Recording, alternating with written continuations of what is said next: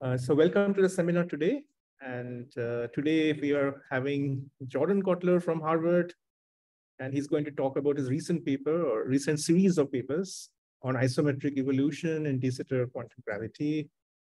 So let's hear from him now. Great. Well, thank you so much for giving me the opportunity to speak. And I'm going to tell you about some recent work over the last year or so in collaboration with Christian Jensen, who's at the University of Victoria, and including some work in progress, but also some work from about a year ago with Andrew Strominger, who is here at Harvard. So the talk is about isometric evolution in de Sitter quantum gravity.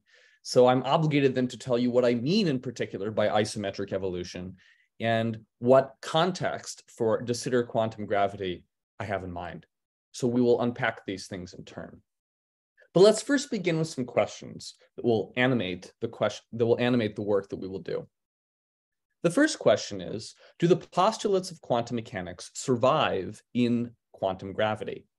Now, at face value, this is a slightly strange question. One might think that what we mean by quantum gravity is a theory which unifies quantum mechanics and gravity and preserves all of the features or most of the features of both of them. Now, we usually also think that when quantum mechanics and gravity are to be merged together into a single unified theory, that usually it is gravity which bends to the will of quantum mechanics. That if there is something in quantum mechanics, such as unitarity, that we hold dear to us, that features that you would naively expect to find in classical general relativity sometimes get modified in an interesting way in light of quantum effects. But it seems at least logically possible that it could cut the other direction, that in certain contexts, in particular cosmology is what we're going to be interested in here, that certain features of quantum mechanics may bend to aspects of general relativity. And I'll say more what I mean by this later. Now, our main tools for quantum gravity include the gravitational path integral and its Hamiltonian formulation in particular, as well as, most notably, string theory. Now, these each produce states and transition amplitudes. That is to say that the gravitational path integral, as well as string theory, allows us to compute transition amplitudes between classes of states. Those are the basic objects which the theories produce. However, unitary is not guaranteed in the path integral, and as such, it must be checked. That is to say, if you write down a path integral, whether it's some gravity path integral in effective field theory, or whether it's a path integral that would arise in string theory, that unitarity is not something one can take for granted. You need to check that the amplitudes that you produce by such a path integral satisfy the constraints of unitarity. So you must check it. It is not guaranteed a priori. We can turn now to a second question. So note that there are initial conditions, classical initial conditions for the state of the universe, which if you evolve them forward in time, terminate in some kind of singular crunch. A question which has been asked for many years is, what is their fate in quantum gravity? So let me draw a cartoon. Suppose that we have some set of initial conditions, which I will label by a state I, and then we evolve the state forward in time, and then the space-time terminates in some kind of crunch. If you will, you could also think about this backwards, that if you look at a terminal or final state of the universe and you evolve it backwards, then maybe you end in some kind of Big Bang, singularity. So there have been different kinds of conceptual suggestions to attempt to make sense of or accommodate for the presence of smooth initial data that will lead to a crunch in the context of cosmology. So one such suggestion is that maybe there are certain kinds of pieces of initial data which lead to particularly singular crunches that for some reason we might think that certain singularities are worse than others. And as such, these initial conditions which would give rise to the crunch are somehow projected out of the bulk Hilbert space. They just don't exist in the bulk. One way of putting this is that maybe, for instance, that if we had a better understanding of bulk quantum gravity in the context of cosmology, that certain kinds of singularities are resolved by the effects of quantum gravity. And as such, truly singular configurations don't really make sense in the bulk. They are replaced by something fuzzier. However, one should note that these kind of smooth initial conditions should correspond to asymptotic states in a de Sitter S matrix. In particular, you can imagine that if you have some, if you're at a very, very early time and you prepare some smooth initial data, it seems perfectly reasonable to propagate this forward in time, to evolve the system forward in time, because it won't be singular for a while. And then if it crunches, then you have to contend with what happens to the crunch, which happens at intermediate times. This is all to say that something which is singular at finite bulk times, in terms of asymptotic boundary conditions, might look very smooth and reasonable. So it doesn't a priori seem to preclude you from computing S matrix amplitudes in a path integral formalism, because the boundary conditions seem perfectly reasonable. So there's this tension between smooth kind of data at the asymptotic boundaries of the space-time and potentially singular data at finite times in the bulk. And we'll come back to this. I just kind of want to bring up a panorama of kind of questions that we're going to try to touch in a very concrete way. Was there a question? One short question is, so what do you mean by de Sitter S matrix here? Yeah, so what I mean is that, so let me give you the simplest possible setting, which is that you can consider global de Sitter space, which has two asymptotic boundaries, one in the far future and one in the far past. You can prepare some initial data, and for example, what the metric looks like asymptotically, maybe the state of matter fields, and then you can evolve this into the far future. And provided that it doesn't crunch, which there are many initial pieces of initial data that will not crunch, it will bounce because of the de Sitter throat, and it will end up with some configuration in the far future. And you can regard that as a kind of S matrix, because it's a map from asymptotic states in the far past to asymptotic states in the far future, provided again that there isn't any crunch in the middle, which would preclude you from getting to the far future. Is that yeah, but de Sitter is not globally hyperbolic, so you can so it's a little bit unclear, no? That how to define, I mean, the initial conditions by themselves will not give a unique future unless you tip some other data, even classically. No, that's not true. No, that's not true at all. You can just evolve Einstein's equations if you, usually what we do, of course, in what patch you can, the patch of de Sitter you can, you mean this? You could do, no, I don't want to do it in a patch. I want to do it on global de Sitter. I tell you what I prepare some initial state on the asymptotic. If a global de Sitter, it's a sphere in the far past, and you can propagate that forward in time and see what happens. There's nothing that stops you from doing that. What's the issue that you're concerned with? The Penrose diagram looks like a box, so there is this part that. Well, the box, the asymptotic boundaries are at the top and the bottom of the box, right? Yeah, so and look at this past light cone, it doesn't touch the far past. The past light cone of what? Of the future, this future, asymptotic future. That's just not true. Well, I don't know what you're saying. If you specify the entire initial data on the future, it prescribes exactly what happens in the past. You can just evolve it backwards. Yeah, but it will only cover a patch, so you have to specify the entire state. You have to specify it everywhere. Typically, for this case, you have to both specify for de Sitter, you have to specify both the infinite past and infinite future and globally to have a. But anyway, I think you're probably talking of some patch of de Sitter. No, I'm talking about global de Sitter. I mean, this is just a fact about. You can just do this in classical general relativity if you want to do it at the classical level. There's no, it's, how do I say? It depends what you specify in the far future and the far past. Just like in anything, you can specify, for example, certain fallouts of the field and also their derivatives. You can also try to do a problem where you specify, just some, for example.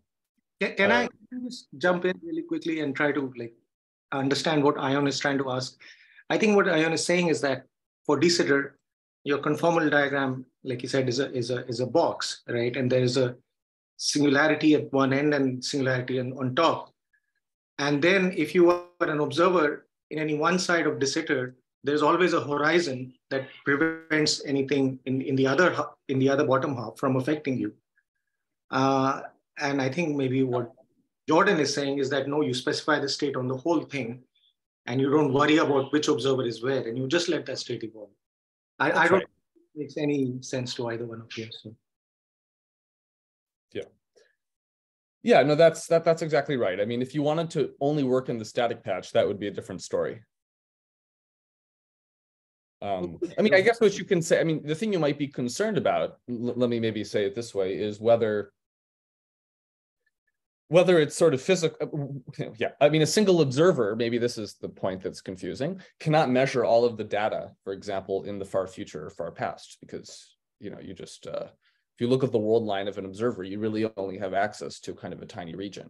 But that's right. That's right. But what you're saying is that you're just specifying the state on the entire. Yeah, exactly. You don't care which observer sees what. So but there is no Cauchy slice, right? Of de Sitter, there is global de Sitter has no Cauchy slice. Sure, it does. It's a sphere. Okay.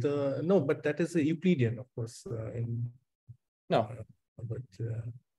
No. The global de Sitter has Cauchy slices, which are spheres. Yeah. Anyway, we can continue this later. Yeah.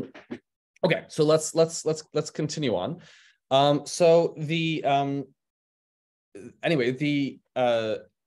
one proposal. So going back to this picture about singularities, it seems that there are nice states and the asymptotic Hilbert space that are very smooth, but that lead to behavior which crunches at finite times. So there have been some suggestions at a conceptual level that maybe the bulk Hilbert space is somehow different than the space of viable asymptotic states. This one way that this could make sense is if there are asymptotic states which somehow are projected out by the evolution in de Sitter, that somehow you take this nice smooth asymptotic data, and upon evolving it forward in time, certain states just disappear. That would be very strange, but that could reconcile why there is some potential difference between kind of nice asymptotic states and nice bulk states. They're sort of different. They're not one-to-one related to each other. So anyway, these are the two questions which we want to think about. And in order to do so, we need a framework for de Sitter quantum gravity. In other words, we can speculate about these questions at a heuristic level, but we would like to have a concrete computational framework for computing amplitudes non-perturbatively in models of de Sitter quantum gravity, so that we can see what may or may not happen with these questions in that context. So two simple models that we're going to focus on, which will allow us to realize some of the puzzles that I have described, is on the one hand, de Sitter-Jaquiev-Teitelbaum gravity, which will be the star of the show. This will be the main model that we will consider. And then Einstein gravity with a positive cosmological constant and a mini superspace truncation. This should be regarded as just the second model, as like a very toy version of a model of pure Einstein gravity. Although I'll actually explain later, if we can maybe talk about this during the discussion, that certain features of the analysis in Jaquiev-Teitelbaum gravity, in fact, have some uplifting, if you will, to pure Einstein gravity without making a mini superspace approximation. And I can talk about what we do understand and what we don't understand. So let me, yes, go ahead. I mean, okay, so please forgive me if my question is too naive. I mean, you're looking at de Sitter, right? And is that the reason you're not looking at ADS is because in ADS you already have a well-defined ADS CFT correspondence, and in DS that's not the case? Well, the very simple reason I'm interested in de Sitter is because we presumably live in a universe which is asymptotically de Sitter, and we don't understand how holography works really in the context of de Sitter. So I view, and there are certain questions which arise about features of what the holographic dictionary is, how it should work, that we would like to get a better handle on, and that are particularly relevant to questions of cosmology. So I would say that's the motivation. The motivation is to take ideas from holography and try to describe them in contexts that are closer to the world. Right. And while I admit to the fact that that Joukhiv tidal-bond gravity is not the world, I think that it suggests features which I think will continue to persist in higher dimensional models of de Sitter quantum gravity, and I can talk about that later. But that's the motivation. The motivation is to try to connect holography to the world in a certain way, and to understand the kind of difficulties and new phenomena which arise in attempting to do so. Sure, thanks. Sure, yeah, absolutely. But I need to just to continue. There is, I mean, just to in context of Deepak's question, there's even in ADS you have some initial conditions which can branches. That also is. I mean, of course, in ADS you have to also supplement by some boundary conditions, but for any given boundary condition, there will be initial conditions which branches in ADS. So can repeat the same question there. Yeah, that's right. We don't, how do I say? I would say we don't really understand that either in the ADS context. But I think that we have, I can explain later, but the way in which this manifests in de Sitter quantum gravity is sort of more severe in a certain sense than the way in which it manifests in ADS CFT. We'll have to get a little deeper into it for me to explain. But indeed, there are certain kinds of, there are circumstances in ADS which would involving singular geometries, which we also don't understand. I'm not claiming that we understand it there better. I just want to understand in the de Sitter case in particular, because, well, again, the motivation is that we live ostensibly in a de Sitter type universe, asymptotically de Sitter, at least in the far future. Or if you will, you can think about de Sitter as sort of being, you roughly live in a kind of de Sitter region right after inflation ends. So you can think about it kind of as an approximate description of the early universe, or if you will, a very good description of the very late universe, whichever you like. And I'd like to understand singularities in the cosmological setting of de Sitter space. But indeed, there are questions in ADS that I likewise do not know the answer to, but I will have nothing to say about them. I see. But maybe you're also going to comment on what are the observables of DS quantum gravity you have in mind, because this is one question that in constructed de Sitter, unlike in ADS safety, we have concrete observables, which I'll speak to this, and if you feel, so feel free to ask again, maybe in a few minutes, or maybe in 10 minutes if I haven't spoken about it in as explicit a way as you would like. I'm happy to discuss that. Great. So let me forecast the main results of the talk. So in de Sitter Joukhiv tidal-bond gravity, evolution from the bulk to the infinite future, namely some bulk state evolved to the far future, is isometric, not unitary. So let me say what I mean by isometric, because for those people who are maybe inclined to think about general relativity, the word isometry means something slightly different in that context. I mean isometric in the sense of Hilbert space, not in the sense of physical space. So I'll say what that means. So let me draw a picture so that we can unpack what this means. Suppose that we have global de Sitter space, and that we have a boundary in the asymptotically far past. So if you work in 1+1 dimensions, the spatial slices of de Sitter space are just circles. So this is the asymptotically far past, and this is the asymptotically far future, and we can have an S matrix, or a transition amplitude, which maps us from states in the asymptotic far past to the asymptotic far future. Now we can break this up into two different evolutions. You can break this up in an evolution from the asymptotic Hilbert space to the bulk Hilbert space, if you will, or some states that you associate, for instance, with the bottleneck of the geometry, and then another map from the bulk Hilbert space to the asymptotic boundary. As we'll see later, we can think about these maps as being is the full S matrix as being a composition of a map V dagger with a map V, and so V maps for the bulk to the asymptotic far future. And what's interesting is that this map V is not a unitary map. In particular, while V dagger V equals the identity, which is a feature that a unitary map also possesses, it is the case that if you compose V and V dagger in the other order, namely in this order, V and V dagger like this, which equals the S matrix, but it's not the identity, it's actually equal to a projector. So V is the map which in one direction of composition gives you the identity, and in the other direction of composition gives you a projector, which is not the identity. As such, V itself is not a unitary operator because one direction of its composition is a projector, not the identity operator. And as such, so V is actually called an isometry. An operator with this property on Hilbert space is called an isometry. And we'll see that the reason, in fact, it's called an isometry is that you can think about the bulk to asymptotic map as mapping from a smaller Hilbert space, namely the bulk Hilbert space, as we'll see, into the larger Hilbert space, which is the asymptotic Hilbert space, in such a way that it's an angle-preserving embedding. It maps the small subspace into larger Hilbert it maps the small Hilbert space into a subspace of the larger Hilbert space in such a way that it preserves the Hilbert space inner product. The issue, of course, is going backwards. If you take a larger Hilbert space, you have to somehow squish it into a smaller Hilbert space, which is why it becomes why this direction gives you a projection. Yes. Jordan, is it okay if I interrupt you, or should I wait for a break? Yeah, please. Yes. So, I mean, when you say the Hilbert space, you're just talking about like the geometric degrees of freedom, right? You're talking about pure gravity. I'll define it very precisely what I mean by the Hilbert space. We'll spend quite a bit of time discussing it.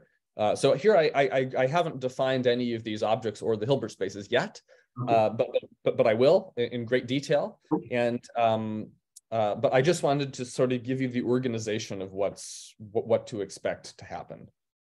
Okay, thank you. Sure. So what we'll find in particular is that the bulk Hilbert space and the asymptotic Hilbert spaces are not equal to each other. In fact, there's a sense in which the bulk Hilbert space is much smaller than the asymptotic Hilbert space.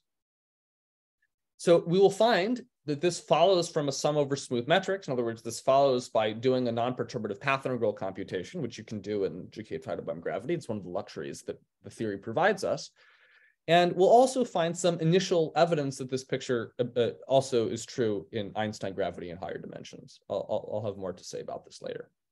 But this is just the schematic of what the results are going to look like, but we'll unpack everything in great detail. So the talk will have three parts. We'll discuss de Sitter Teitelbaum gravity. That'll be most of the talk. I'll maybe, if we have time, make a few comments in part two on mini superspace. Is sort of a point of departure to consider higher dimensional Einstein gravity. And then I'll conclude with a discussion about some conceptual remarks as well as some ideas about generalizations. So let's begin with the main meat, de Sitter Teitelbaum gravity, and how it interfaces with the story which I explained so far. So this is a theory which has been by now well studied. Some of the original papers on this theory were from 2019 by Maldacena, Teryachi, Yang, as well as myself, Christian Jensen, Alex Maloney, with another follow-up by myself and Christian. So let me write down the action for Teitelbaum gravity, which is, here's the action. So let me unpack this for a moment. So we have an Euler characteristic term, which basically just comes from the integral over the Ricci scalar. We have this slightly unusual term. So what does this term do? Here we have a phi, a non-dynamical dilaton, because it has no kinetic terms, which serves as a Lagrange multiplier to enforce that the Ricci scalar equals 2. Okay, so this essentially enforces the constraint of constant positive curvature because we're working in de Sitter space. And then this term here you can think of as a Gibbons-Hawking-York boundary term. With an appropriate counter term. So this is the theory. It's sort of one of the simplest theories of quantum gravity in lower dimensions that still has relatively rich behavior. And let me just write down some of the solutions to the equations of motion that you get. So here are some global solutions. So here's the profile of the dilaton, and here's the metric. Let's look at the metric. So the metric has an angular variable x, which is periodically identified. And we see here that the that the warp factor shows us that we have exponential growth in the far future. So there's an exponential expansion of the space-time as t goes to infinity, but there's also exponential expansion of the space as t goes to minus infinity. And there's a parameter alpha squared, which is you can regard as a modulus, which dictates the size of the bottleneck of the space-time, in particular the circumference of the minimum geodesic, space-like geodesic bottleneck is 2 pi times alpha. So if alpha is larger, then the space-time is a bit fatter in the middle. So what's interesting about Joukhiv-Teitelbaum gravity, this is what I'm about to say is true both in the de Sitter and in the ADS case, is that it has no propagating degrees of freedom. Okay, well, that's just a feature of low-dimensional gravity, but it still nonetheless, it possesses boundary gravitons, which are captured in the so-called Schwarzian mode. So it has certain edge modes, which in de Sitter live in the far future and in the far past. You can think about them as fluctuations of the boundary. And it also possesses a non-trivial moduli space of solutions. So even though it's low-dimensional gravity, it still has enough richness that the theory can provide us with some interesting insights. It's not a completely trivial theory, but nonetheless, it's one over which we can have non-perturbative control. So relevant for us is, let's discuss for the moment what are the boundary conditions for Joukhiv-Teitelbaum gravity in de Sitter space in the far future and similarly in the far past, because we need to fix boundary conditions. Okay, so let's look at the far future. The boundary conditions in the far past are similar. So the first thing that we do is that we want to have the space-time be asymptotically de Sitter, meaning that as you go into the far future, that it looks like de Sitter space. So what that means is that after some appropriate change of coordinates, if you do some kind of Pfefferman-Graham type expansion in the far future, you would like the metric to go to, for large positive t, to go as minus dt squared plus e to the 2t plus some order 1 subleading term times dx squared. So these are this is what it means to have asymptotically de Sitter boundary conditions. And we also need to, in this theory, specify the behavior of the dilaton. The dilaton, recall, is the thing that serves as the Lagrange multiplier field. Well, you also want the dilaton to become exponentially large in the far future. This is so as to render the action of the theory finite for solutions to the equations of motion. And the thing that it turns out that the data of the boundary conditions that you fix, at least in Joukhiv-Teitelbaum gravity, is specified by the profile of the dilaton. So in particular, the dilaton can have some profile in the x direction in the far future, which is specified by this e to the phi of x. So these are the boundary conditions that you fix in Joukhiv-Teitelbaum gravity. And the way you should think about it is that the asymptotic states in Joukhiv-Teitelbaum gravity are labeled by the profile of the dilaton. There are ways of sort of rearranging this into the metric degrees of freedom. There's different ways of sort of presenting the same data, but this will be a convenient way of packaging it for our purposes. So for those of you, for example, who have thought about Joukhiv-Teitelbaum gravity in ADS, yes. So these graviton degrees of freedom, they're basically encoded in the dependence of the dilaton on the boundary. The way I would say it, yeah, I mean, I would say it in a slightly different way. I think the more precise way is that if you do this in higher dimensions, the degrees of freedom that are playing the role here of the dilaton will in higher dimension be packaged into the graviton or into the gravitational field. Here, there's sort of these two different fields. There's the metric and the dilaton, and they're kind of jointly playing a role, which is played by the gravitational field by itself in higher dimensions, if that makes sense. That can be made more. I can make that more precise, but that's. Yeah, and one more naive question. Like the dilaton is supposed to be not have any dynamics, right? It's a Lagrange multiplier. So when you say it doesn't have any dynamics, like should it depend on time, like, or is that something silly? Well, what I mean by non-dynamical, one should be careful. What I mean by non-dynamical is simply that there is no explicit kinetic term in the action. However, if you look at its equations of motion, it satisfies some kind of wave equation because when you vary, for example, the metric degrees of freedom and integrate by parts, certain derivatives will fall on the Lagrange multiplier. But it's at a, but so how do I say? All I mean is that it doesn't have a kinetic term in the action, but the solutions to its equations of motion can be time dependent. Okay, thanks. Sure. So the asymptotic data is so the thing I was going to say is that in anti-de Sitter space, something you might be more familiar with if you thought about Joukiev-Teichmann gravity is that what you do is you specify the renormalized length, for example, in ADS of the boundary, call it beta or L or whatever you like. This is a more general version of this, really, because you can think about this function. Its zero mode, or well, I'll be more precise about this in a moment. But its zero mode is sort of related to the renormalized length of the boundary. So usually in Joukiev-Teichmann gravity, what you do is that you only consider S-wave boundary conditions for the dilaton. That you force it to take a constant value in the far future as opposed to an arbitrary profile. Here we're doing something a bit more general. Okay, that's just a technical aside. So in any case, in Joukiev-Teichmann gravity, you can compute a useful object is to compute the amplitude from the bottleneck to the far future. So you can think about that as a kind of transition amplitude from the bottleneck to the far future, which is sort of the building block of computing the full S matrix amplitude.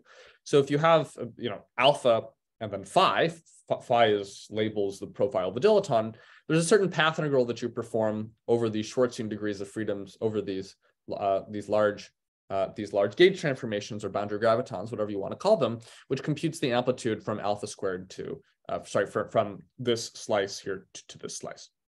We'll come back to this in a moment. Let me maybe not say anything further about this at the moment. These are just about the Schwarzian degrees of freedom. The important thing is that you can compute this amplitude. Actually, it's one loop exact in Joukiev-Teichmann gravity in de Sitter space. Okay, so here's the amplitude again. It's the amplitude from here to the top. And then what you can do is that if you want to compute the full S matrix amplitude, you can prepare some initial state where you have a different dilaton profile in the far past, and you have a different dilaton profile. And so you have e to the phi tilde in the far past and e to the phi in the far future. And you can compute the transition amplitude to go from this state in the far past to the other state in the far future. And schematically, what you do is that you take this amplitude from alpha squared from the bottleneck to the far future. You take another one from the far past to alpha squared. You glue them together at the bottleneck, and then you integrate over all values of the bottleneck parameter. And you have to be very careful about the treatment of the measure. That's schematically what you do. Okay, so to proceed, we'll talk about these things again in greater detail. At the bottleneck, the only parameter you have is alpha. Is there no corresponding profile of the dilaton like at the infinite past? There is, but you can fully package the sort of only modulus that you need to integrate over in the path integral. Or how do I say? You can think about alpha. Yeah. That's right. We'll understand this later, why that's the case. Yeah. So in other words, the thing you might be concerned about, let me maybe unpack it, because there is something going on here that you observed. It seems funny that you specify an entire function of x up here, and here there's just a constant that specifies what the data is here. There seems like a huge mismatch. It turns out that, in fact, as we'll see in a moment, that this Hilbert space is smaller.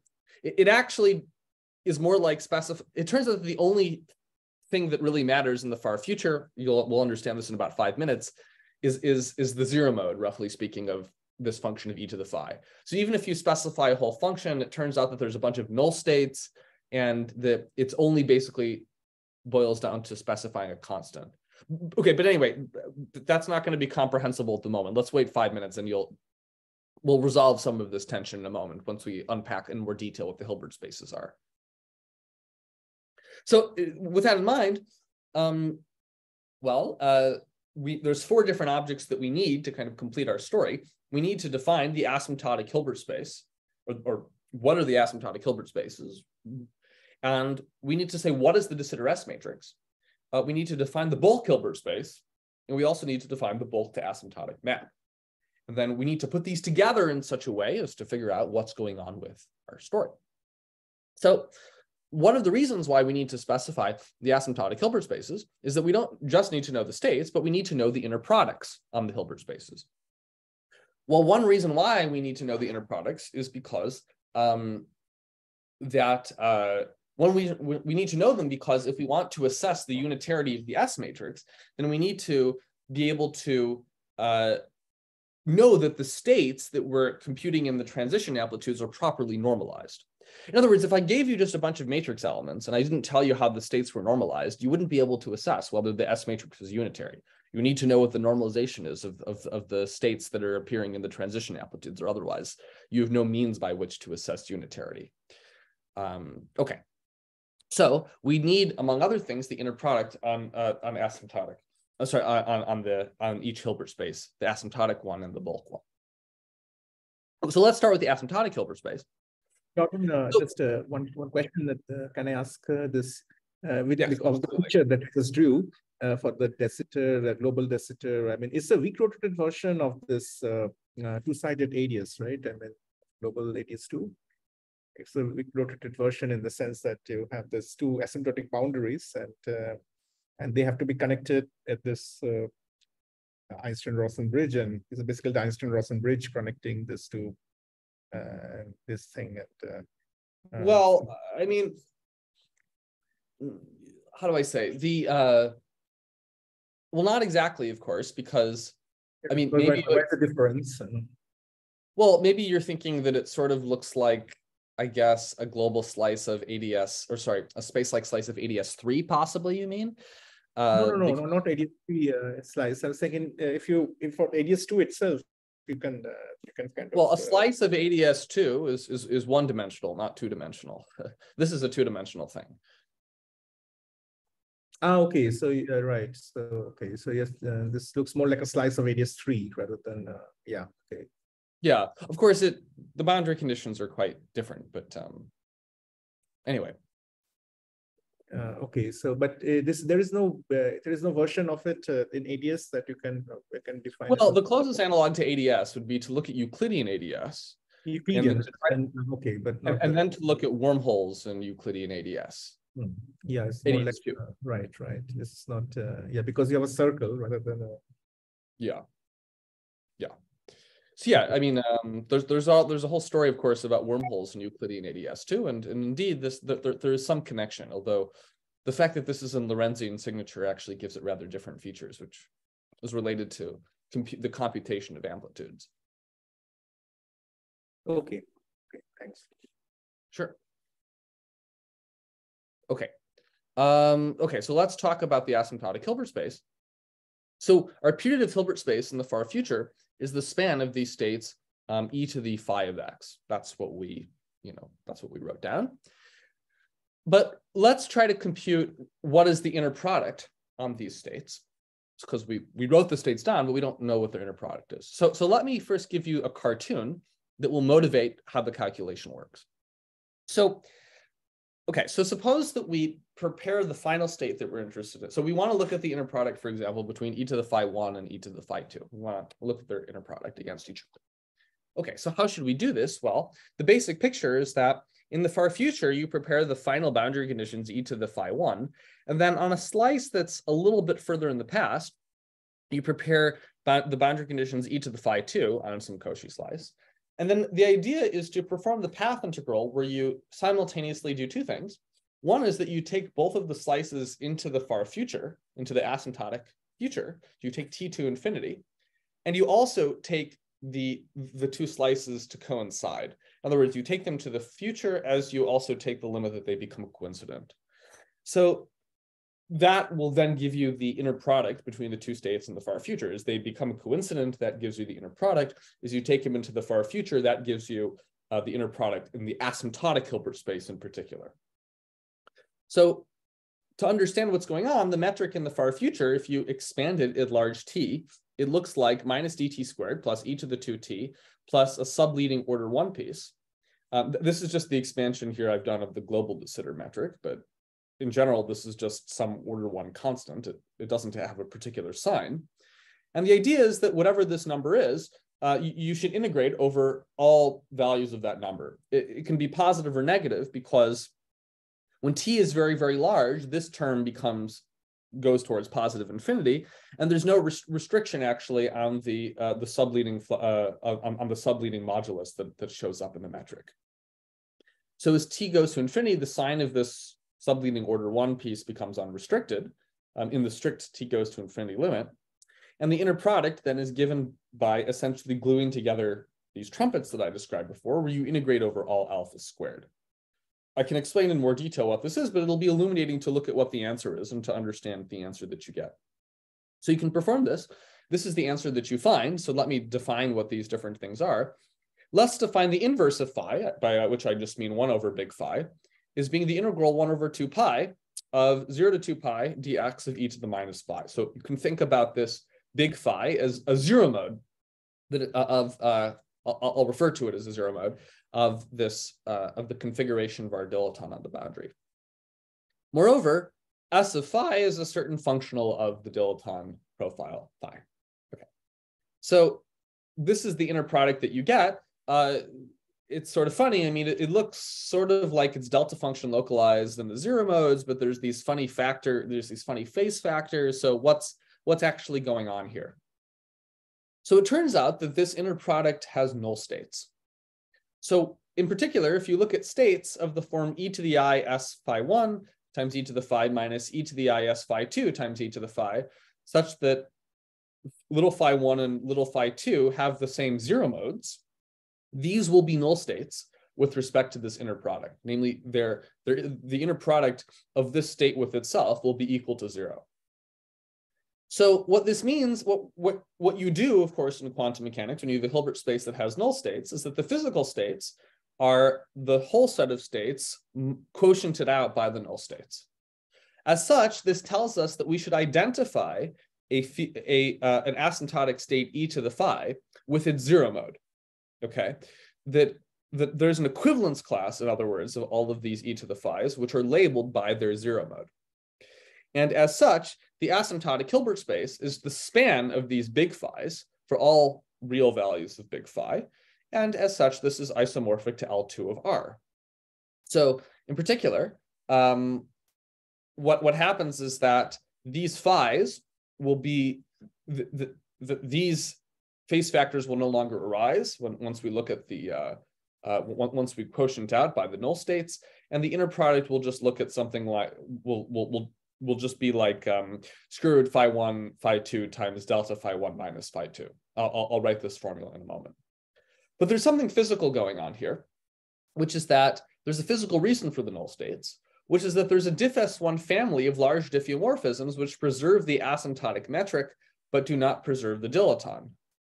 So as such, there is a diffeomorphism that you can perform, which preserves the asymptotic boundary conditions of the metric, but which changes the dilaton profile.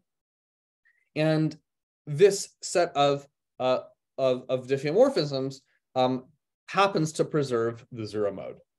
So what you would expect then, by virtue of gauge invariance, is that gauge invariance would mandate that two asymptotic states should be identified with one another if they share the same zero mode.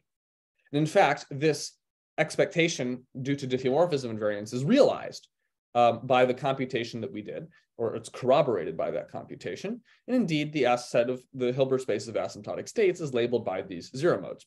It turns out that these zero modes you can associate with the renormalized length of the asymptotic boundary.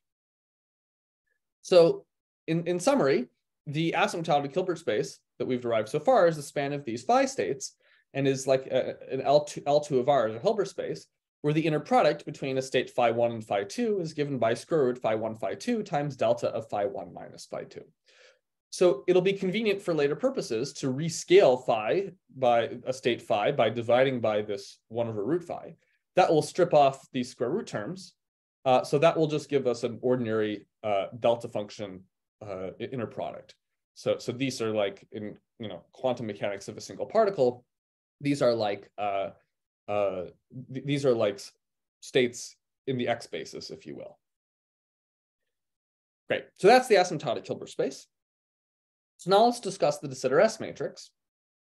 So let's compute S matrix elements. So we want to go from a state phi2 in the far past to a state phi1 in the far future. And okay, so we can compute this amplitude. And when we do it, this is the answer that we find.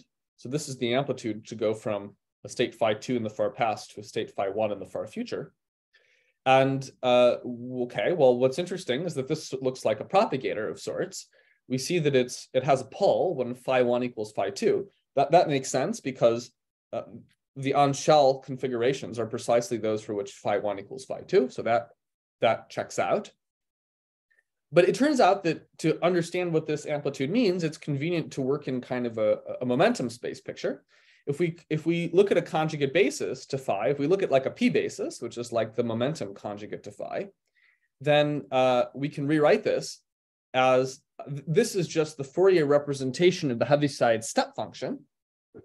So what you find is that in this momentum basis, the S matrix amplitude is a step function in P. So what does it do? It tells you that it projects out those initial states which have negative momentum, okay? So this shows, in fact, that the S matrix is not, in fact, a unitary, it's a projector. If you have a state in the far past which corresponds to negative P, it gets killed, it gets projected out of the spectrum, it does not survive into the future. That is, that its transition amplitude is equal to 0 by virtue of the step function. We'll understand in a moment why this is the case, but this is an interesting fact. Again, it's the fact that in this theory, when you do the computation and you're careful about the norm on asymptotic states, you find that the S matrix is not unitary. Okay, it's a very simple thing in this theory. It's just a projector, so you can think about it as being unitary in some subspace, but it's not unitary on the entire asymptotic Hilbert space. That is to say that there are certain nice kind of final states which you can prepare in the theory, or initial states which do not survive into the bulk upon performing evolution by the S matrix. Question? Yes. But I mean, could one say that maybe there are some features of this theory in particular which lead to this non-unitarity, which might not be? Well, okay. It turns out that there's a physical reason for it that we'll see in a moment that will also be true in higher dimensions. So there is a physical picture as to why this is happening. It's not just an oddity of the some mathematical artifact of the strangeness of the theory. There's like a physical reason, and the physical reason I think is kind of compelling. But I'll talk about that. We need a few more ingredients to sort of put the story together. But yeah, so I'll get that maybe in 5 minutes. We'll get there. Great. Okay. So we have, okay, it's not unitary. So we have two ingredients so far. Let me rewrite the asymptotic Hilbert space in the P basis. So now everything is sort of commensurate. They're all on kind of the same terms. We have our asymptotic Hilbert space and we have our S matrix. So to understand what's going on, we would like to have a better understanding of what's going on in the bulk, as well as what's going on with this bulk to asymptotic map. So let's talk about the bulk Hilbert space. So a bulk analysis is going to help explain the presence of this projector, namely why we get a non-unitary S matrix. So one way to sort of see what's going on is that it's convenient to gauge fix the metric in some kind of temporal gauge, where we just have a warp factor in front of the dx squared term. And then using this, you can write the bulk part of the JT action in terms of this Q and P variable, where Q is equal to the dilaton over A dot, and P is equal to A squared minus A dot squared. So you see that in these variables with this gauge fixing, what you get is just a very simple action, Q times P dot, or if you integrate by parts, PQ dot. It looks like a theory with, in the phase space path integral, because there's just a PQ dot or a QP dot term, with a zero Hamiltonian. There's no Hamiltonian. Because usually in the phase space path integral, you expect to get something that's like PQ dot minus H, where H is the Hamiltonian. Here, there's only a P and a Q dot term, or a Q and a P dot term, and the Hamiltonian is equal to 0. And in fact, this is what you expect in gravity. There's a certain sense in which the Hamiltonian is equal to 0 in Einstein gravity. So there are two natural options for boundary conditions. The first is that as Q, you can fix Q as T goes to infinity, preparing states like Q of X. This is the same, it turns out, as fixing the profile of the dilaton. The other natural set of boundary conditions is to fix P as T goes to infinity, which prepares states labeled by P of X. Let's opt for the second of these two options. Either one will do, but it'll look simpler if we do it by fixing the P states. So the putative Bulk-Hilbert space then is the span of these states P of X. So it turns out that if you rewrite P and if you reconstruct it in terms of the warp factor A, it's equal to A squared minus A dot squared. And the non-singularity of the bulk geometry requires these C plus and C minus factors to be non-zero. So this is for solutions to the equations of motion. So let me be more clear about this. So let me just mention a few quick facts. It turns out that P of X can be straightened out, the large diffeomorphism, so that we can identify all of these profiles of P of X to, there's also null states in this Hilbert space. There's a similar story as before. We can have an equivalence class of these states that are labeled by constant values of P. And we would like to then know which values of this P are allowed. So it turns out that if you rewrite the bulk metric in terms of P, you find that if P is greater than 0, then this corresponds to just a bouncing cosmology where you have global de Sitter space and the circumference is related to P. If P is less than 0, then the metrics that you get are these crunch geometries that at T equals 0, the circle shrinks to 0 size and actually has a cone point. So in other words, if you have states where P is greater than 0, you get a bouncing cosmology. And if P is less than 0, you get a crunch cosmology where you shrink down to a cone point.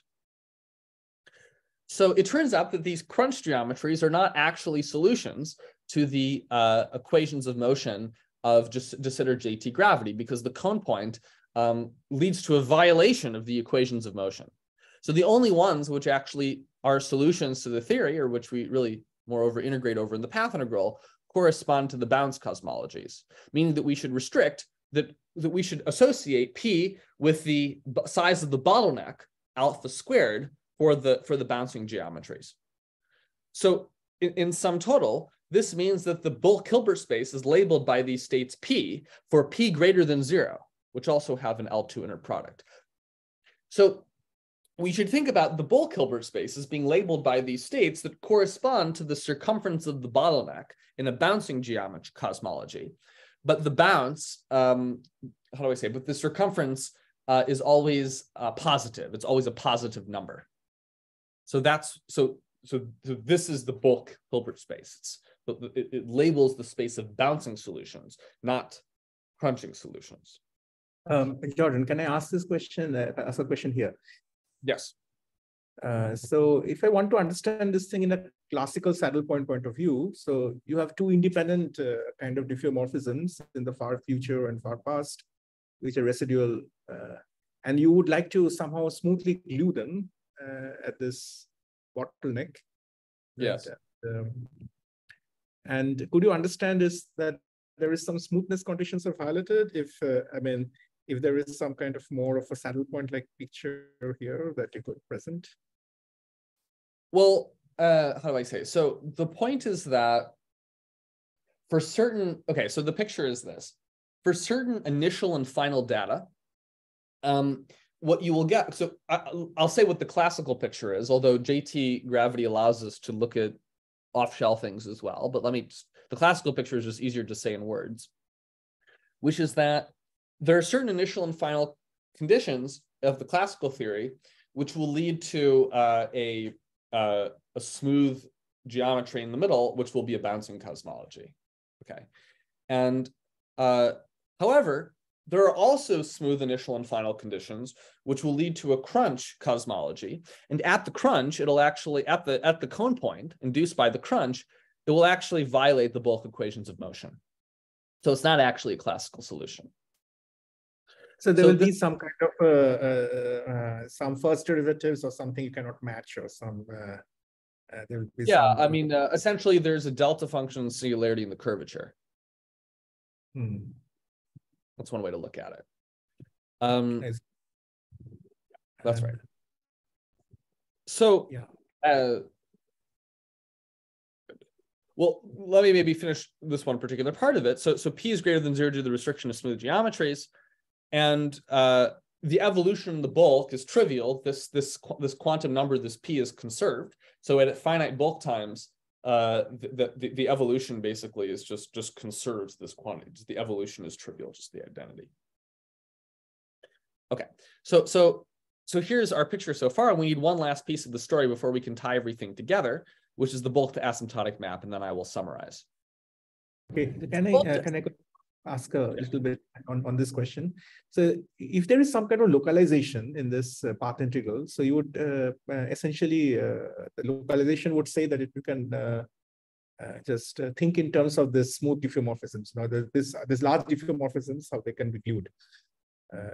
So it should be enough to just look into this picture of this way of looking at it. If you can smoothly take diffeomorphisms and, through the bottleneck, that should also reproduce this. I'm not quite sure what you're asking. No, I'm just saying that in the context of in the Euclidean context, we know that there is this localization of path integral, to this moduli space of this is what is called this.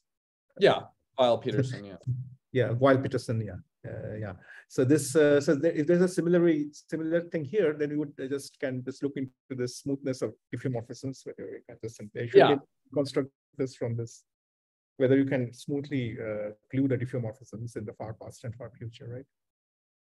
Yeah, I mean, how do I say? I mean, the point is that the localization sort of only really works for the non-singular solutions. I mean, kind of these singular geometry.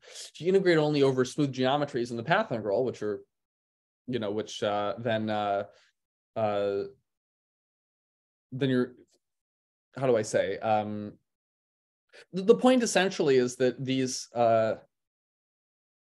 singular geometries are not in the contour of path integration. I don't even think we really know how to make sense of them in that context, because they would have kind of infinite actions.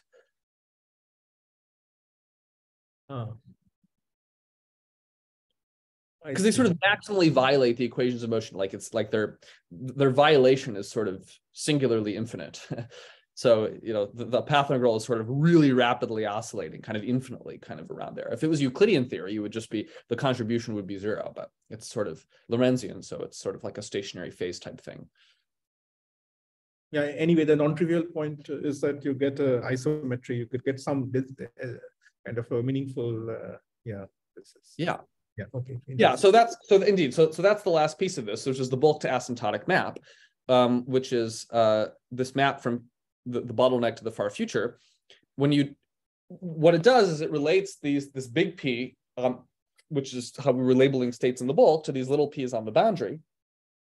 And what the map does is it tells you that if your P, how do I say? It maps, so these P's are positive, and it maps these P's to these P's, sort of, it canonically identifies them. But what the map does is that if you have a P that's negative in the far future and you try to evolve it backwards with V dagger, it projects it out. So in other words, it basically says that this, which is always positive, is identified with the positive P here. But if you have a negative P here, it's not identified with anything down here, because these have to be positive. So this P, when you evolve it backwards, if this is negative, it gets projected out. So this means that V dagger V, if you evolve forward and then back, you get the identity on the bulk Hilbert space. But if you start in the future and you evolve back and forward, you get a projector onto positive little P's. Because when you evolve back, you're projecting out all the negative P's, because those are the ones that would lead to crunches. So the bulk to asymptotic map is an isometry. And then that kind of completes the ingredients. So now let's put them all together. I'll just say what the words are. So the bulk to asymptotic Hilbert spaces are unequal to one another. the bulk Hilbert spaces are sort of these positive P's, and the asymptotic Hilbert spaces can be any P. But the de Sitter JTS matrix is not unitary. It's a projector onto positive P states.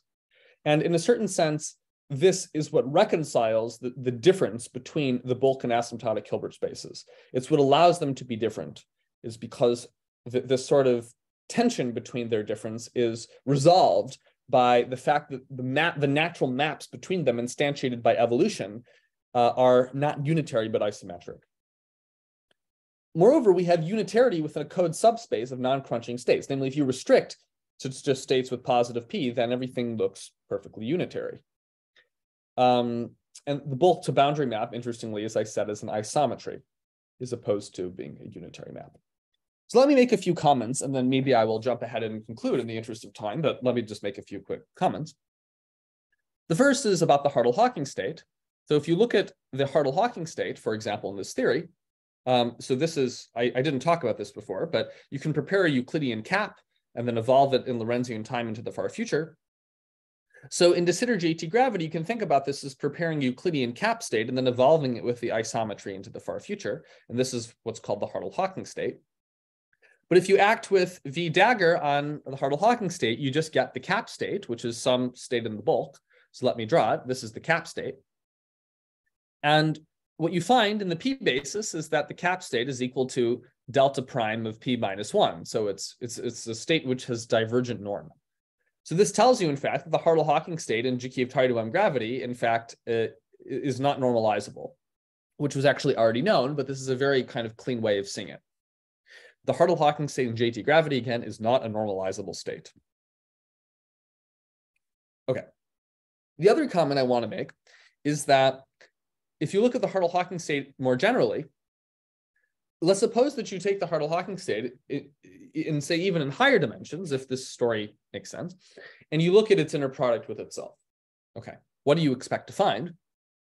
Well, if you look at the inner product of the Hartle-Hawking state in itself, well, it's the cap state. There's a V dagger V, and then there's the cap state again. But V dagger V is the identity. So this is just the cap state with the cap state. So if we look at what happens with the picture, the V's will cancel out, and you'll just get pictorially a sphere. So what you might expect is that the norm of the Hartle-Hawking state, when done with being very careful about the norm, would give you the sphere partition function, the Euclidean sphere partition function. So we're currently actually testing if this works to one loop in 3+1 dimensional Einstein gravity. So let me make one other comment, which is that you may know that Jakiev-Tydeum gravity in ADS has a matrix integral description. In fact, there's a different matrix integral description, which is true for, it's actually a different matrix model. There's a different one that you can do for de Sitter space. And without saying too much words about it in the interest of time, I just want to point out that the matrix model also knows about this projector. That there is a certain quantity in the matrix model involving these what are called half resolvents. The details aren't so important for the conceptual point. Point is that the matrix model knows about this violation of unitarity. It's something that is baked, that is sort of universal in the matrix model, and it knows something about this isometry property, which is quite interesting. The reason that it's interesting the matrix model knows about is that a matrix model has no space and no time, right? It's just a bunch of matrices. There's no notion of Lorentzian time. But so somehow with this 0 + 0 dimensional theory of just these statistical integrals over matrices, it somehow knows something about this Lorentzian theory of de Sitter quantum gravity, and it knows in particular something about the isometric nature of the evolution. I find that extremely interesting, and there's more to say about that. So let me, I'm going to jump ahead actually in the interest of time to this mini superspace thing. I can summarize it later, but in the interest of time, since we had questions, I think it would be more suitable to have some kind of set up some discussion. So let me just terminate with a discussion here. So the S matrix need not be unitary in quantum gravity, and the bulk and asymptotic Hilbert spaces need not match. Namely, crunching initial conditions can live in an asymptotic Hilbert space, but not in the so-called code subspace of bulk states. So this means that complete knowledge of bulk physics, even on arbitrarily large timescales, is not enough to deduce the de Sitter S matrix. Pretty interesting.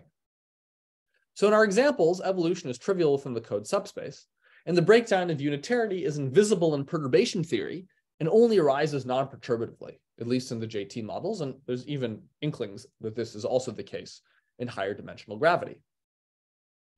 So let me conclude with some comments and speculations. Let me just put them all on the table. Here we go. So one question is that, do these lessons work in higher dimensional gravity? There's some preliminary evidence that would suggest that some version of what I said also makes sense in higher dimensions. A conceptual question you might ask is the restriction to a sum over smooth geometries realized in UV completions of de Sitter quantum gravity, such as string theory? So for instance, maybe certain singular metrics that are sensible in string theory ought to be included in the low energy theory.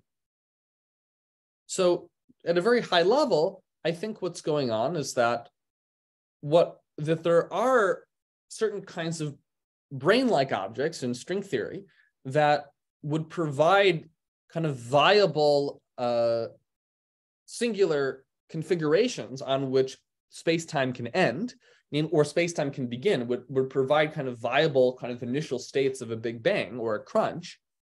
But the point is that there's still sort of a swampland, okay, that word might be overused, but there's still a vast number of states in the Hilbert space, even in string theory, which appear to make sense in the asymptotic S matrix, which would still be projected out. So although there might be certain kinds of states that would lead to kind of the right kinds of initial conditions that could be sourced by some kind of brain, I still think that most of the final or initial states in the S matrix, even in a string theory picture, would actually correspond to something which at finite times would be projected out of the bulk Hilbert space. Okay, so the last comments is that we expect that the true Hilbert space of de Sitter quantum gravity should be drastically smaller than indicated by its semi-classical description. In particular, holographic arguments suggested, at least in higher dimensional gravity, that the dimension of the Hilbert space is non-perturbatively finite and is dictated by the horizon entropy in de Sitter space, by the Gibbons-Hawking entropy of the cosmological horizon. So I think that our findings are a first step in this direction, where we can already see the pruning of bulk Hilbert space and the low energy effective description.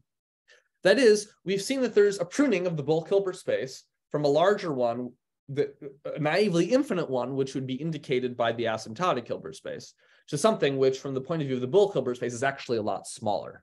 So we can already see some of this pruning of the Hilbert space from a naively infinite dimensional Hilbert space to one that is much smaller. And maybe with that, let me conclude, and I'm happy to answer any further questions or comments that you may have. So thank you so much for your attention.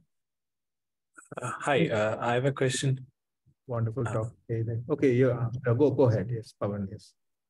So when you said when you were considering the data at the boundary, you said all the states with the same zero mode are identified, and then you calculate the transition amplitude between them. So yes. This is very different from the picture in asymptotically flat space, right? Where large gauge transformations lead to inequivalent states, and you're not. So where is this difference coming from? Right. So so here's how you should think about it. So usually what we do is that, okay, so let me think about how to explain this, because there's something funny going on in JT gravity, which is not really there in higher dimensions, or like it's a reorganization of the data in higher dimensions. So let me say it like this. In higher dimensions, the thing that you usually do is that you fix the leading behavior of the metric at infinity, spatial infinity in the case of ADS, temporal infinity in the case of DS, or even null infinity, or it's more complicated in flat space. And then you let the subleading parts of the metric fluctuate. Those are the things that you integrate over in the path integral. So basically, it turns out, though, that, how do I say, that what's going on here is that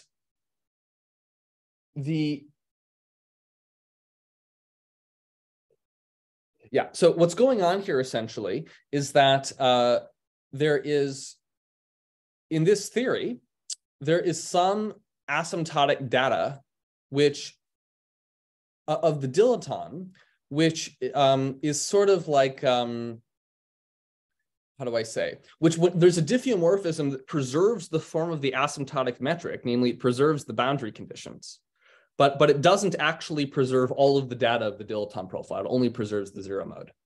As such, kind of the only kind of gauge invariant notion of the zero mode, for example, is of the dilaton is its zero mode. So sorry, let me give you I realized a better analogy. If you look at, for example, ADS, for example, and you look at what the asymptotic boundary conditions are, there is you can do, they're defined up to kind of a conformal symmetry, for example, right? So you can do a conformal transformation, it'll still correspond to the same boundary conditions in a Pfefferman-Graham expansion. So what you should do is you should identify all of the final boundary conditions that are related up to a conformal transformation, for example. Maybe that's a better analogy.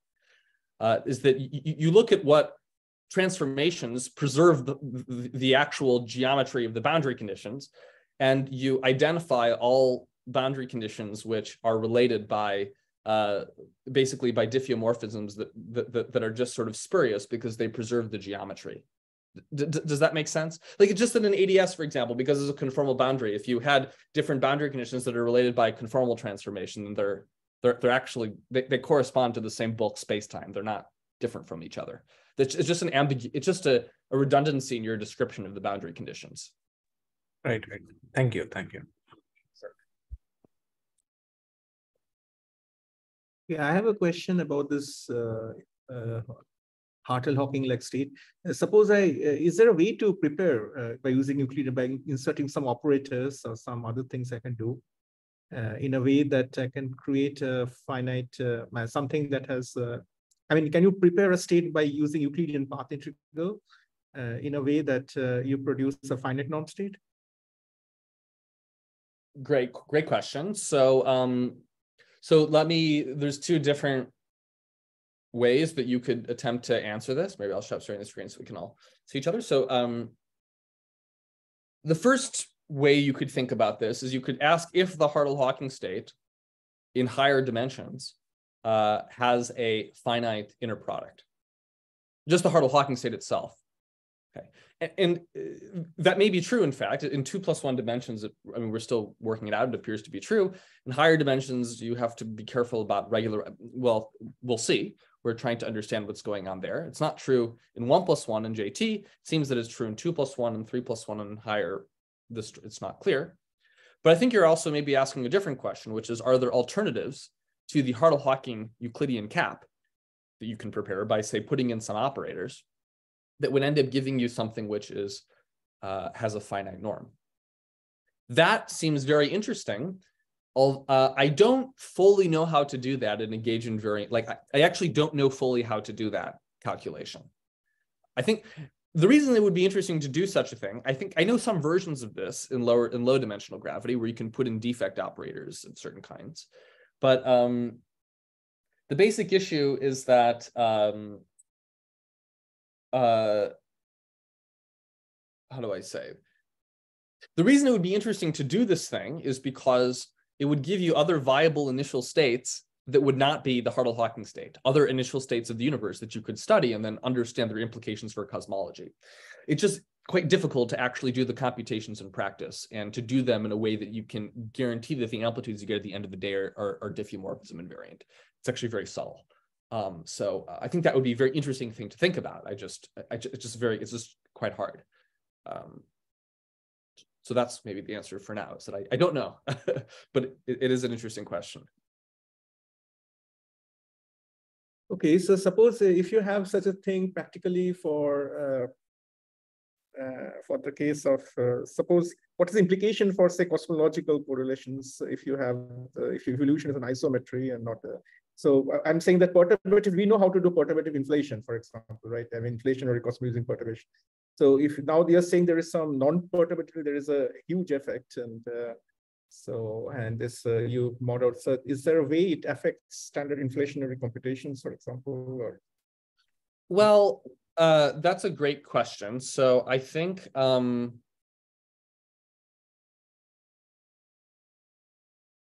so I don't know yet exactly. We're still trying to understand what features of this story make sense in, say, four-dimensional gravity and how to do these computations.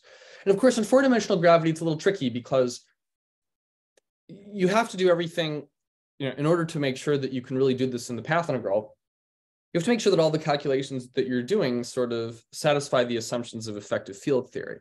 Because in JT, whether we know how to make sense of bottlenecks that are arbitrarily small, because roughly speaking, there's no issue. It's constant curve. It's not like the curvature is blowing up because it's constant curvature. And like low dimensional gravity is funny because there's not like Casimir energy. There's a lot of things that simplify that allow you to do non-perturbative computations that are just not true once you're in 3+1 dimensions. So you have to explore these things in more indirect ways. But the thing that I think that it would ultimately help with, or the direction that I'm trying to pursue with it anyway, is actually along the lines of the previous question that you asked, which is that do these considerations inform us what other viable initial states there are in the path integral for that are not the Hartle-Hawking state? Because whenever you do inflationary cosmology, you always, in one way or another, use the Hartle-Hawking state. And I don't see any reason why. I mean, it's a very nice state, but presumably there are many other viable kinds of initial states of the universe, which would give you different behavior. I don't know how small the effects would be. It's sort of hard to know. But it's sort of hard to reason about what they might be, what constraints are on them, because that's about the Bulk-Hilbert space of quantum gravity at the bottleneck of de Sitter space. That's where these states live. So the hope is that by better understanding these considerations, one can gain a clearer picture, maybe even a computational framework for studying different initial states that you could then plug into the paradigm of inflationary cosmology and see how they would impact, for example, on the cosmological correlators in the far future. So this is, you can kind of do toy versions of this in like lower dimensions, but you'd really want to do this in 3+1 dimensions because that's the actual, that's the physically relevant case. And I think that there's some promise that these ideas down the line can kind of really help us touch that question. So that's where I see it as connecting potentially. Right, but I think you're kind of probably avoiding the question, because in a way, what you're now saying is that you start with only those initial conditions where the isometry is equivalent to a unitary, because you already start in the port subspace. But suppose if your initial condition is indeed a Hartle-Hawking, like in the real, like suppose, I mean, I don't know, suppose it is some reason it is also viable, then you should see some, the real effect of isometry there, right? I mean, well, I mean, how do I say? Well, in a certain sense, some of this, okay, well, let me pose it to you as a question about the Hartle-Hawking state. I don't know the answer. The question I'm going to ask you is a slightly rhetorical question. I don't know the answer, but suppose it turns out that there is, so we're doing this calculation in 3+1 dimensions. What if the Hartle-Hawking state in 3+1 dimensions, the one that we know and love, just is fundamentally a non-normalizable state? Like just isn't a normalizable state in 3+1 dimensions. Should we be worried about this? I don't know. Maybe it suggests that we should look at a different state, but I just mean, part of what this formalism gives you, by the way, I would say gives you two things, and one of them may be more valuable than the other in practice. The isometry gives you intuition or gives you a framework to understand what the code subspace may look like. And what that looks like in higher dimensions is much more complicated than in JT gravity. I can say some speculations about that. But the other thing, which I kind of slipped under the rug, but it's implicit actually in a lot of the analysis that I'm doing, is that we actually now know how to compute the norm on asymptotic states in the context of de Sitter quantum gravity, like in the far future. That's why I'm making this gesture, because it's in the far future. I think that there's a new insight about how to compute what the norm is on the Hilbert space. That's even why you can even ask the question of what is the norm of the Hartle-Hawking state. You need to know how to do this computation. And I think that this idea of how to compute the norms on asymptotic states is also a very valuable tool. Certainly, it impacts on certain questions and even computing certain features of cosmological correlators.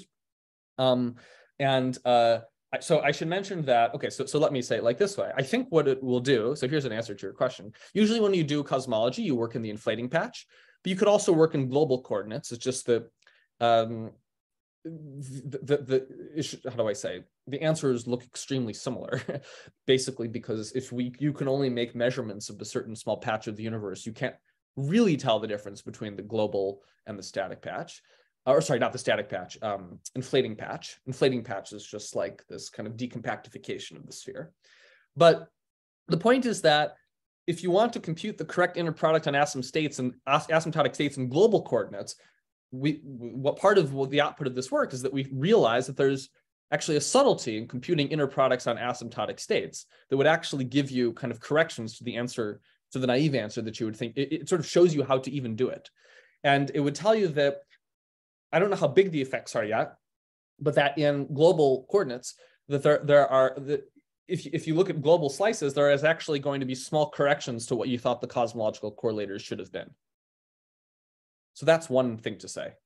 Because when you compute cosmological correlators, you look at the wave functional, you put in some operators, and then you look at the bra, put in wave functions, you put in the cat, and then you compute expectation value. But this is all contingent on knowing what you mean by the inner product. And I'm saying that, at least in the global slicing, there's actually a subtlety about how to compute the inner product that is not present in the inflating patch. So I don't know if that could be a very small effect, because of course the inflating patch is very approximately correct anyway. So these could be very small effects, but that's at least something. But I think that the broader picture, just to say one other word, is that I want to understand more broadly what is the dictionary for holographic quantum gravity de Sitter space. And I don't know where that will lead, but I hope that it will make contact in a certain way with understanding cosmology in the physical world, although I don't know. Okay. So usually people use the holography as some kind of weak rotation of ADS, but this is not something probably. Would that also would you do something like that in your approach? Or? Good. So you could ask the question: if you look at the ADS physics and you look at the how do I say? You could ask the following question. Here's a good way of putting it. If you took the Euclid, so the Wick rotation is usually between Euclidean ADS and Lorentzian de Sitter.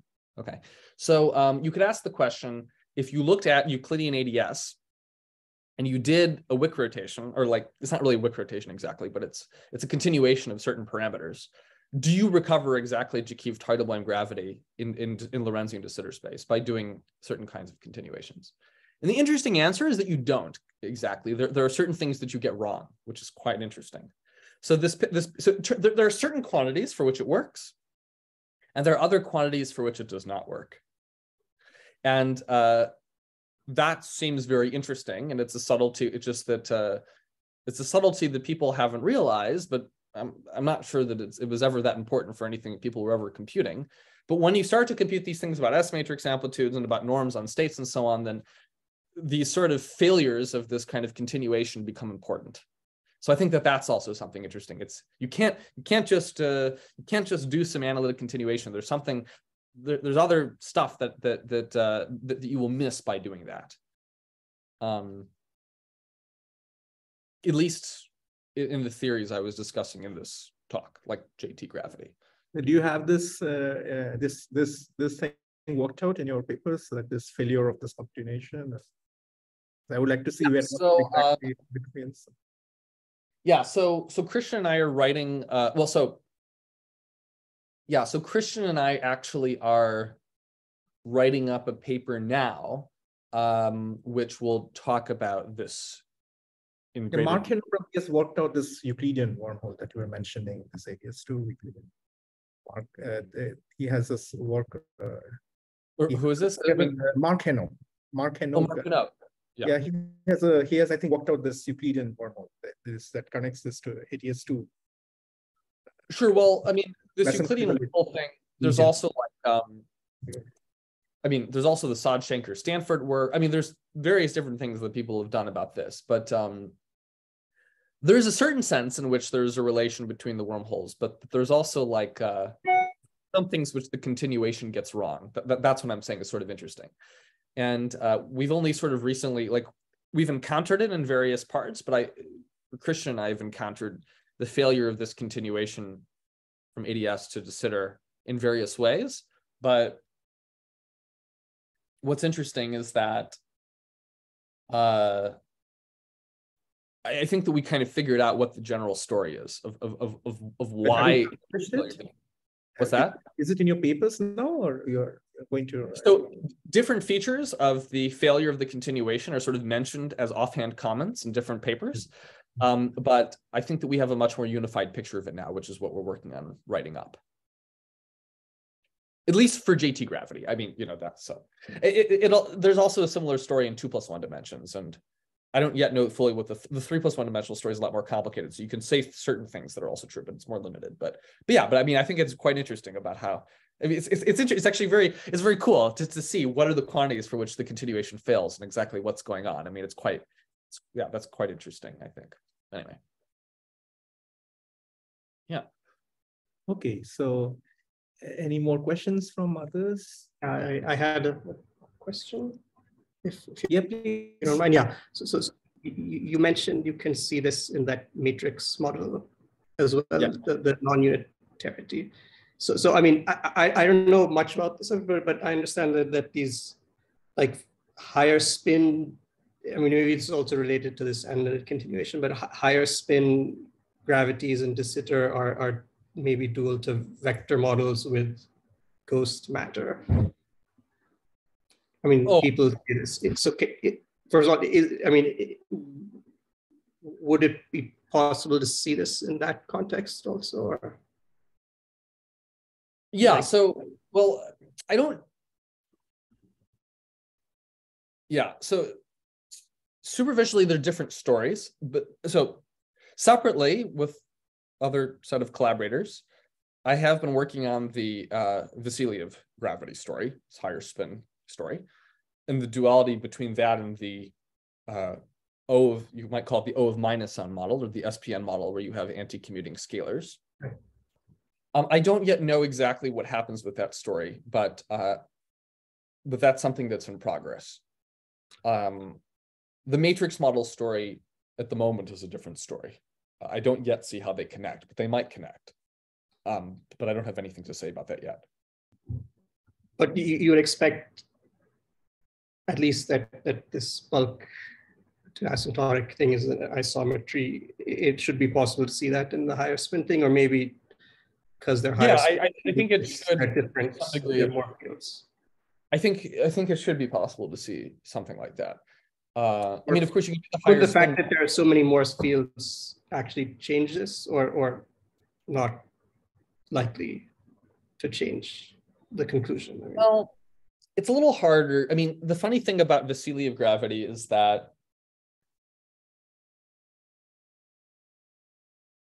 it's not like weakly coupled Einstein gravity. Like, it's just a very different kind of thing. Like, you can associate the spin 2 field with the graviton, but everything is sort of strongly coupled and strongly curved.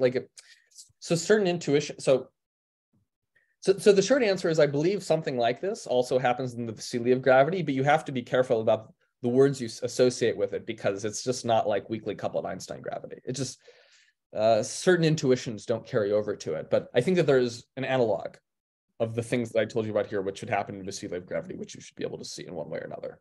So that's what I'm currently working on with some collaborators. But I don't yet know what the final version of that story is. Okay, thanks. Okay, so if there is no further question, we can close the talk officially. Thanks again for this wonderful talk. Oh, thank you again for having me. Very good. All right, I'll see you later.